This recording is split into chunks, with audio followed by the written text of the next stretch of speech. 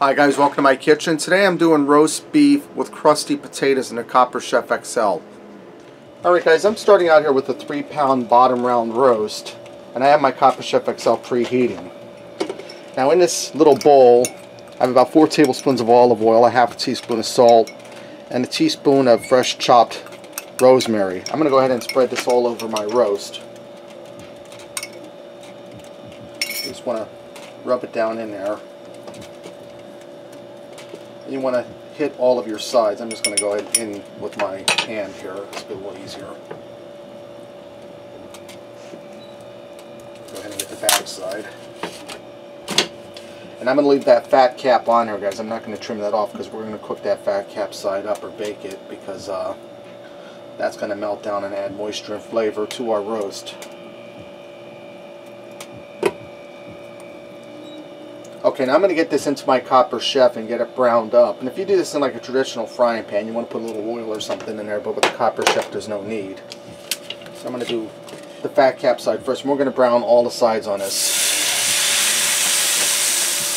Alright, now that my beef roast is all nice and brown and delicious looking, I'm going to pull that out just for now. It's a big boy, guys. Okay, now I have my heat off. We're done with the searing process.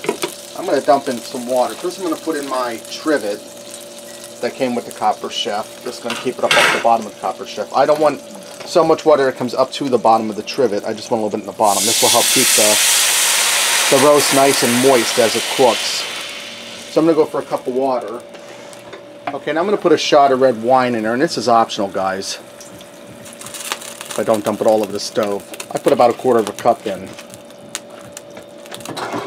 Now I'm going to return my roast back into the Copper Chef. Like I said, we're doing it fat cap side up. I'm going to put my lid on here, and I'm going to cook this slow in a 350-degree oven covered for 3 hours. But about 2 hours into the cooking process, we'll put the potatoes in. Guys, real quick, I wanted to mention my friends Bob and Sue over at Lucky Dog Productions. Tomorrow night, every Monday night at 6 p.m. Eastern Time, they have their coffee chats. It's a lot of fun. It's a live chat. I'll be there. How about stopping by and paying them a visit? It's their Christmas Eve one. It's an hour long, but you don't have to stay an hour. It's good, clean fun, and I really enjoy it. I'll put a link to their channel down in the description bar, and I'd be happy if you'd stop by. Alright guys, now we're going to make our crusty potatoes. I have roughly 2.5 pounds of medley potatoes here, yellow, purple, and red.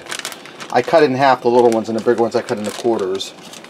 Now I have here 8 spring onions. I cut into halves and then quarters, make about the same size, and 2 cloves of garlic I did a rough chop on. That's going on the bag of potatoes. And I have the juice of 1 lemon here I juiced. That's roughly probably about 3 or 4 tablespoons of lemon juice. And I'm going to put in 2 teaspoons of Dijon mustard. And I'm just eyeballing this, guys.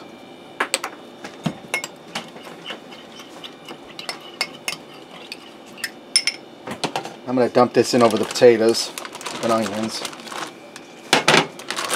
And I'm just going to mix this up really well. Just want to give it a good shake, get it nice and blended, get all the flavors mixed through the potatoes and onions and garlic, and my bag isn't closed, so I'll just hold it closed.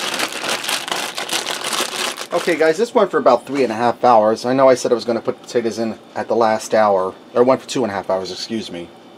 But these potatoes are kind of small. I don't want them to turn into mush, so we're going to cook for the last half hour. I'm going to get them down in here around the roast. And most of my liquid in the bottom is cooked out, so if some potatoes go down under there, that's no big deal.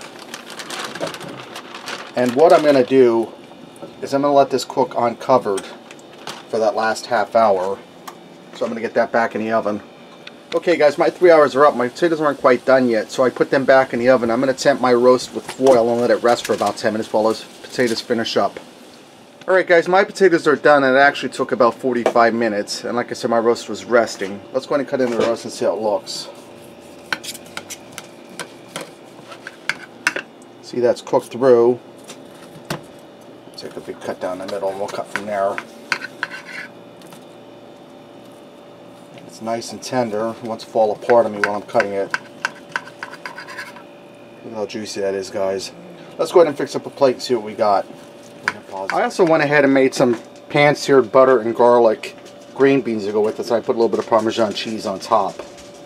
Let me get in here and taste this roast beef, guys. And it's looking good.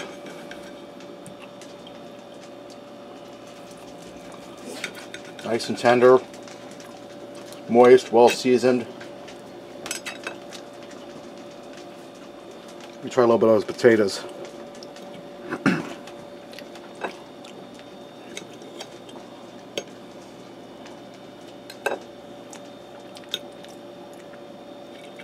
They're really good. They have a good flavor. You can taste that Dijon mustard, the lemon juice. I'll try one of my green beans.